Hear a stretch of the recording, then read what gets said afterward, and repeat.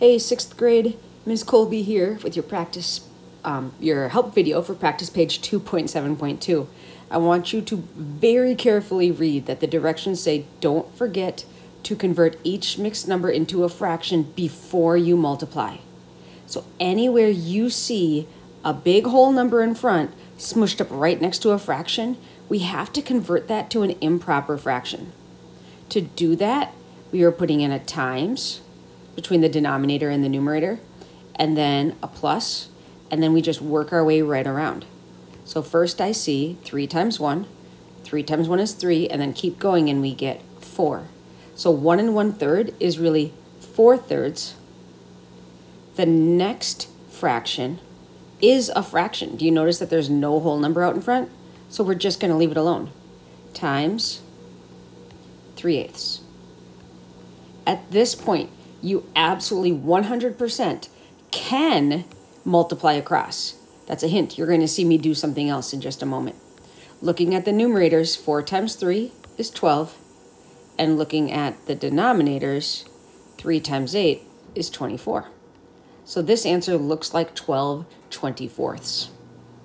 Or we could solve this a slightly different way. I'm going to move this 12/24 over to the side so you can still see it there. Instead, what I'm going to do is I'm going to look for a numerator and denominator with a common factor. Here's what I mean. Here's a 3 on top, and here's a 3 on the bottom.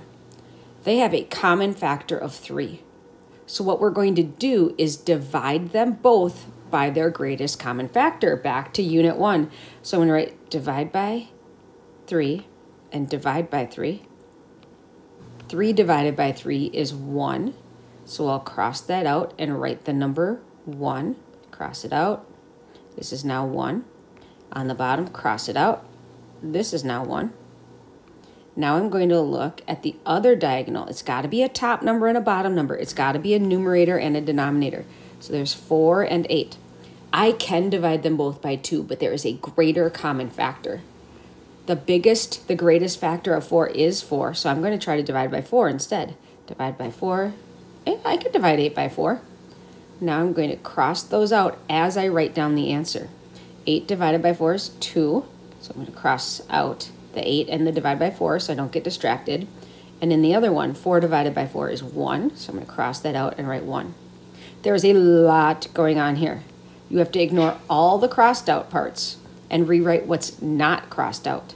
So I see the first fraction, which was 4/3, is now 1 over 1. So I'm going to write that 1 on top of 1. The second fraction, which was 3/8, now is a 1 on top of 2. So I'll write that next. 1 on top of 2, and then keep the times, and now multiply across. 1 times 1 on the top, be careful, don't add, is 1. And for the denominator, 1 times 2, again, be careful, don't add, is 2. Which means our answer to this problem really is 1/2, and I want you to circle it.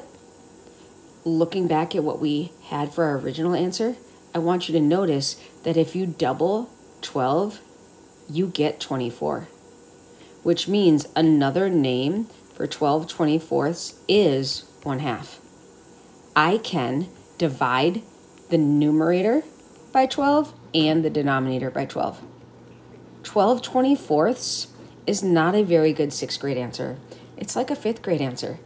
In 6th grade, we have to be able to simplify to 1/2. I think the easiest way to do that is through this method. All right, if you want to see one more example, keep watching. If you think you're ready to try on your own, I'm going to do 3.5 times 16/21. First, I notice that this number out in front is not a fraction, it's a mixed number. That means I'm going to put in the times and the plus, and I'm going to work my way around. 2 times 3 is 6, and then I add 1. So again, 2 times 3 is 6, and then plus 1. That's 7, which means the first mixed number is really the fraction 7/2. The next part, the next factor, the next number in our times problem is 16/21, but there is no whole number, that's just a fraction. So I'm going to keep that as 16/21.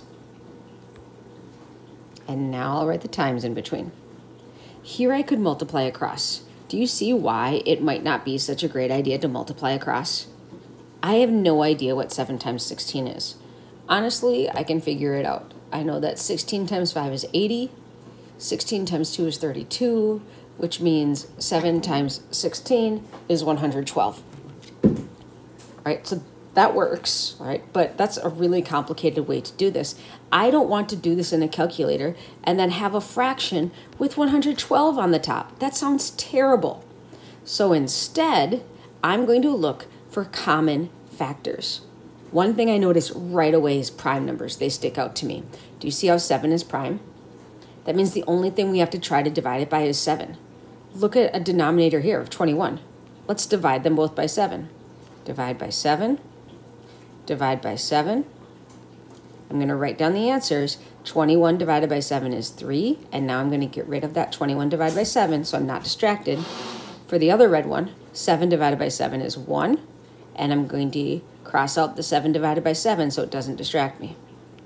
Now let's look at the other diagonal. There's a 2 and a 16. Yay! 2 is prime. I love finding prime numbers because I only have to try to divide them by themselves. So let's do it. 2 divided by 2 and 16 divided by 2. That totally works. So here we go. 2 divided by 2 is 1. Then I cross out the 2 divided by 2 so I don't get distracted. And for the other numerator, 16 divided by 2 is 8. I'm going to cross out the 16 divided by 2. Okay, there's a lot of craziness going on here. So let's look at what we really have left. The first fraction is now a 1 on top of 1. Let's rewrite that. 1 on top of 1. It's kind of a crazy one there. The second fraction is 8 on top of 3. That's 8/3. So we'll times 8/3. This is a lot easier times problem. It's so much easier. On the top, 1 times 8 is 8. And for the denominator, 1 times 3 is 3. But we can't leave it this way. This is where we need to make 8/3 be a mixed number. There are a variety of ways to do this. We'll look at my favorite way. I'm going to rewrite it over here. 8/3 equals. I'm going to have some whole number here. So I'm going to leave a space for it. And I know the denominator has to be 3. The denominator doesn't change. We're just changing our perspective or how we're thinking about 8/3. I need to get to this number 8. I need to make 8. So I'm going to skip count by 3 and think, how close can I get to 8? I can do 3, 6, 9. Oh, that's too big. So sometimes kids want to write a 6 here, but the problem is if you put in that times, that says 3 times 6 and that's 18. That's too big. So instead, how many 3's make 6? It's 2. Now if we put in the times, can you see that what we really have here is 6? We have 2 times 3 is 6, but we're trying to make 8. So now I have to think 6 plus something is 8. And when I know what that something is, in this case it's 2, then I'm going to rewrite that number as the numerator.